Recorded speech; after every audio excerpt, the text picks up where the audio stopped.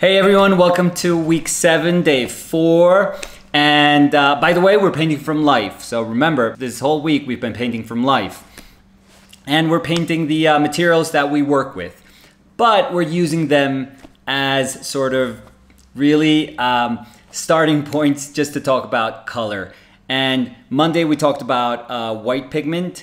Tuesday, for Spanish Tuesdays, Martes Español, we painted our yellow staple gun, and we talked about yellow hues. Yesterday we painted Danny's sketchbook that has a beautiful kind of red-orange page in it with a couple of little color sketches. And today we're going to speak about umbers, earth tones. So let's get to it. Bye. From life. Paint from life. Okay, let's speak a little bit about umbers. And we're going to do that today by painting two of my spatulas that are pretty banged up. They've seen better days. I think if you take care of them, they should be with you for a few years. But I really beat the crap out of them. I honestly have broken many of these.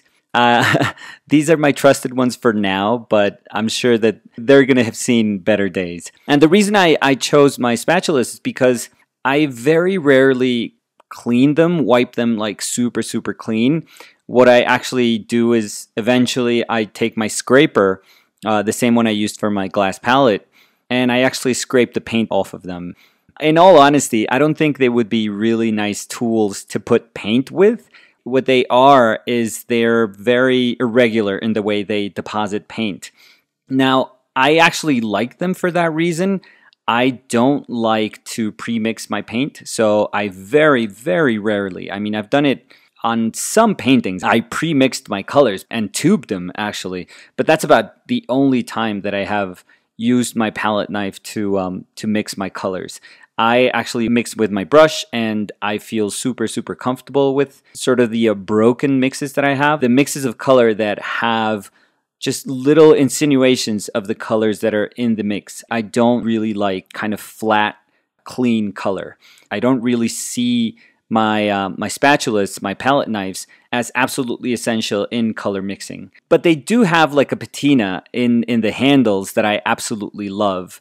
Because I handle paint so much, my hands get dirty, and because my hands get dirty, a ton of paint gets transferred to the palette knife handle. It's very nice. In some areas you can see the actual wood, but in most of the areas you can just see a patina of paint. And I really like that. So I'm kind of going for that today. The reason I went for my palette knives was that I thought of my umber paint and I said, well, you know, umber is dirt. It's not unlike the earth pigments when I was talking about the yellow ochre. Yellow ochre is an earth pigment that has iron oxide. And the more iron oxide it has, the yellower and then redder it can be. So yellow ochre and red ochre are pretty much the same thing depending on the quantity of iron oxide that they have. With umbers, they do have iron oxide and they can be more towards the sienna side because they are darker in color. And if they have manganese oxide, they actually get darker. I actually like my raw umber to be darker. I don't like that it goes to certain hues. Commercially, you can buy a ton of weird raw umbers and they'll go anywhere from sort of neutral to reddish brown to green, actually. It has a very noticeable green tint to it. I honestly like my raw umber to be the more neutral kind. This is a little frustrating, and it's something we encounter constantly, which is that colors in the perfect world should be just one very specific thing, but the truth is they are in many ways interpretations. So these different companies, these different houses, they interpret the colors in very different ways. And the other thing is, like, sometimes with these umbers, with these earth pigments, some of them are natural pigments and some of them are synthetic oxides. So essentially they're sort of the same. I, for one, honestly favor the more natural pigments. But in truth, if you are not even noticing, what you're painting with and you're having a blast and you're having a good time and you're making great paintings, then don't worry, don't bother. It doesn't mean that you're missing because you're not using the traditional earth pigment. So no worries about that. Now, the reason I love umber is because I actually see it as a color, and I'll try to explain this a little bit.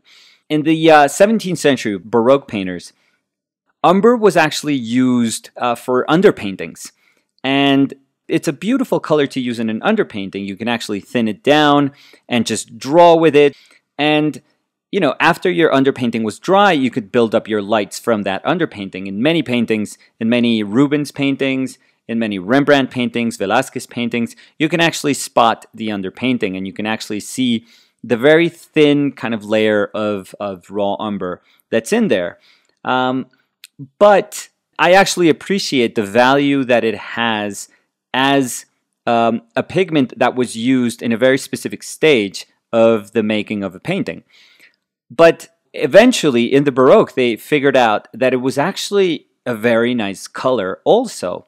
By color, I mean that you don't just impose a use onto a color. And this is super, super, super important thing.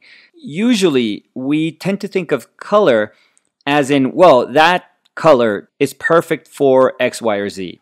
We do that constantly with, you know, skies. So we're looking for that perfect blue pigment, that really nice blue hue that would be just perfect out of the tube to paint a really nice blue summer sky. Painters do that constantly. They do it with greens also. So they just want to have the perfect green when you're painting pasture, when you're painting a grass field in sunlight. And the sad thing about that is we are immediately imposing a use onto a color, and we're not seeing any other alternatives for it. I'm not saying that painters just put colors down that they'll use for one thing and one thing only. But if we condition ourselves and we start believing that we bought colors and we put them in our palette because we needed to solve one very specific particular thing, then we're not really using that color. We're just calling upon it because we feel, okay, you are perfect for this. I'm going to use you for this little bit of the painting, and then you're gone. And I'm not going to talk to you again. I'm not going to invite you again to my palette. And maybe I will if I do another painting that's kind of similar to this one. And that's kind of what happened with umber. Umber was actually subjected to these underpaintings, and that was it. That was its use. Its use was to be in shadow. It was used to communicate form turning from light to shadow, and it was used to make the shadow mass. But it's very sad because it's a very, very beautiful color. And one aspect of umber that I actually adore is that it's very neutral. It's probably one of the most, I mean, if you think of Van Dyke Brown, that could be a little more neutral. But I think raw umber, without being perfectly neutral, it still maintains its earthy tone, but it does kind of feel like a neutral color. Now, and this is super important. Why is it important within my palette? Because whenever I have a particular hue and I want to gray it down, I have two alternatives, and we all do if you think about it. And no, the answer is not just add black and that'll make it grayer. No, that's terrible. If you add ivory black just to make yellow grayer, it's going to turn green. You're not maintaining your yellow hue, you're actually shifting it to the green because you used black to just make it darker. That's why things like, oh yeah, white just makes something lighter and black just makes something darker, is such a very simplistic way to understand those colors that it's insanely limiting. But anyways, we have two options when we gray down our pigment. We can actually use complementaries, which will create grays that have a certain hue to them. So if something is way too yellow, if it's too saturated, we can mix a violet and mix it into the yellow, and that's going to gray it down. Depending on the quantities that we use, it's always going to be a gray yellow or a gray violet. Now, the cool thing about umber is that we can use it to mix with yellows, reds, blues, and it won't really make them shift. So if you really think about it, you can actually add it to, of course, the yellow ochre because that's an earth yellow. That's easy. But you could add it to like a lemon yellow in very small quantities, and you could still maintain that yellow hue. It's going to turn a little bit green. I'm thinking about that, and it does shift a tiny bit. But you could use it with your cad red, and it maintains the red. You could use it with alizarin. It maintains that very cool lake red. You could use it with your blue, with your cobalt blue. You could use it with your ultramarine blue. And it just doesn't shift the color. It just maintains your hue. It makes it grayer, but it won't shift it. That's because it's almost like a natural neutral pigment. So whenever we think of neutral, we tend to think of just black and white, and we're going to make a perfect gray that is in the midpoint between cool and warm temperatures, and that's our neutral gray. But the truth is there's pigments that can naturally lend themselves to do that job. And I think Raw Umber is actually a beautiful color to do that. Granted, you have to be very, very careful with which color you buy because, like I said, there's Raw Umbers that are like green. You know, they really feel green. So we have to be super, super careful. As I said, the coolest thing about this is that we came from Rembrandt and Rubens understanding umber as a pigment that was useful for underpaintings, like these two examples. We then have examples in art history that are quite remarkable, and I'm specifically thinking of a French 19th century painter, Eugène Carrière. He was brilliant. He actually started with Cabanel as his teacher, and he eventually just really almost eliminated every single color from his palette. I mean, think about this. He was coming from a pretty neoclassical tradition. If you think about Cabanel was actually Bouguereau's teacher. So this is like the most academic teaching that you can get. And eventually, Carrière distilled his palette. He eliminated a ton of hues from his palette. He started working with just black, umbers, and white, and using the ground for his paintings to just add a little bit of warmness. And his paintings are remarkable. I mean, just the choice of saying these colors, they were about to be shunned, if you really think about it. Post-Academy came Impressionism. And with Impressionism came this whole demonizing of all of the earth colors and umbers and blacks because they thought they were dull. They were not interesting. The colors in nature and sunlight were far from those, grays that the old masters used to use.